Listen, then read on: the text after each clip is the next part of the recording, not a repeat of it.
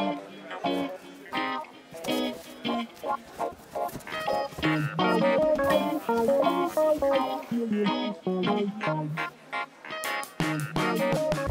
this video should have gone out a few days ago, and it was intended to be a first look at the PreSonus Quantum 4848 that they sent over a little while back. I went down to finish a first look video on this the other day and found water all over the floor. It took most of the day to get all that sorted, but everything was up off the floor on shelving. Nothing got damaged, nothing got wet. That was important. A couple of pieces of cardboard and a floor mat, like a rug, were the only things that had to go, so no problem there. But after that, I moved right into prepping for leaving for the NAMM show.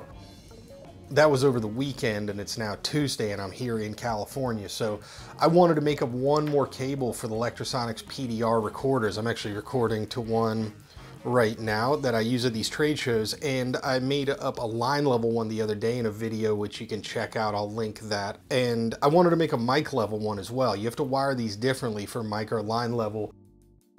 And we can see over here in the manual the different input pins and what they do, and we'll go over that again real quick just so you know the difference between the mic and line level. For the mic level, pin 1 again is the shield or ground for mic and line level sources. Pin 2 we're not using because that's a bias voltage source and we don't need that for a dynamic microphone. Pin 3 is the microphone input on these units. So pin 3 is what we're going to tie pin 2 on our normal XLR to on the TA5F over here.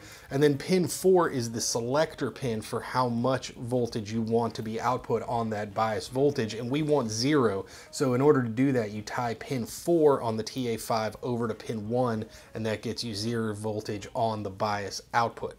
So it's pretty simple, and I made one up. I had like a 3-foot maybe Mogami cable here that was already wired up, and I just took the male end off, swapped that out to a TA5F, and now I can plug something like this RE50B from EV in, which is a pretty standard, industry standard interview mic, and I can plug this into a PDR recorder and wear it, and it's a nice short cable. I can reach and talk to people, and I don't have to have a whole bunch of other stuff. Last year I did this with a Zoom H6, and man, it was a lot of stuff to carry. So this year I've got this. I don't plan on using this. Pretty much everybody that I talk to at these kind of shows, they're audio people, so they don't mind putting a lav on. It takes 2 seconds, turn those on and off we go. But there's always a situation that pops up where there might be somebody's just moving too fast, or you only have a second with them and you want to pull a microphone out and get something from them without having to stop them and put a lav on. So I just wanted to be prepared for everything, so I made that PDR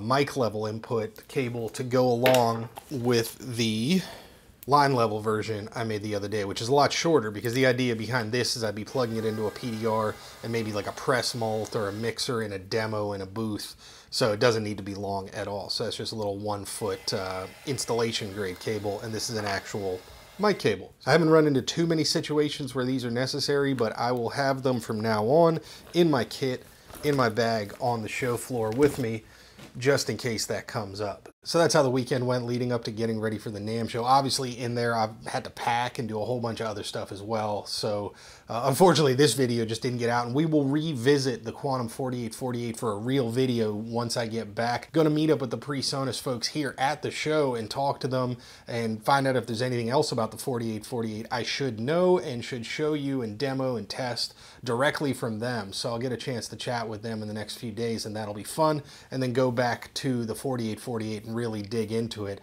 Again, I only really got into it far enough for a first look. It was not going to be a review or anything yet, because it is a pretty complex interface, and I want to give it a good shot. I've been using PreSonus Studio 1.4 for a while now, editing podcasts and a bunch of other stuff in there just to try it out for them, and it's been great. So we'll see how those work together. I'll also see how it works with some other DAWs like Reaper and maybe even Logic, and see what else we can put it through. And if you have any questions about it, give me a shout, because it's a unique piece of gear. It's not going to be something everybody's in the market for. Like I said, it doesn't have any mic inputs, but anybody that has a studio already or a home studio that has gear, analog gear, especially if you have an analog console or a whole bunch of outboard gear, this is supposed to be a really cool way to get all that connected at once. I've thought about putting it through a patch bay just so I can really work with it faster, but I'm gonna see how it works right off the bat, just as it is, once I get back, and we will get into it. This year I'm not gonna do any videos while I'm here because I'm only here Wednesday, Thursday, Friday. I fly out Saturday morning, so